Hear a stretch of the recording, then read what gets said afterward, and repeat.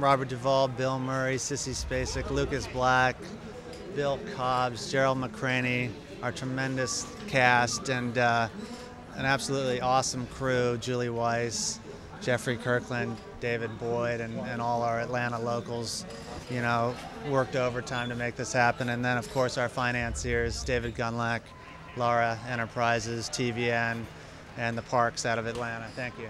Cool. Before we leave, can you say the importance of independent cinema to you? Like, you're working in this space. Why is it valuable? Why is it relevant? Well, if you're not interested in just making noise and spectacle and sensation, if you want to really tell, you know, great stories, I think you have to, you know, tell them in the independent space. And Aaron and I were fortunate enough to make the movie we wanted to make, but it wouldn't have happened anywhere else. And we found a group of financiers that allowed us to do so. You know, the story culminates in a speech given by Robert Duvall's character. He confesses a 40-year-old secret to a crowd of 1,000 people at a funeral party he's thrown for himself, and it was about a 4 or 5 page monologue that we'd talked about for 5 years, you know, or thought about and imagined. And we set up 3 cameras, and Mr. Duvall and I talked about it in a trailer that morning, and we went out and we rolled cameras for the first time. And he gave just this unbelievably moving performance, and in one take. And I said cut, which seemed like a really strange thing to say. You know, it felt so real to me.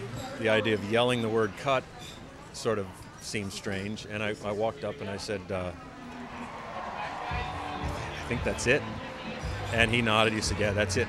And it was just a really amazing experience. You know, this icon of acting, one take, completely prepared, giving everything he had, and it was the emotional climax of the movie. So I had the benefit of knowing that the real soul and emotional heart of the film was in the can, and it was a great day for everybody.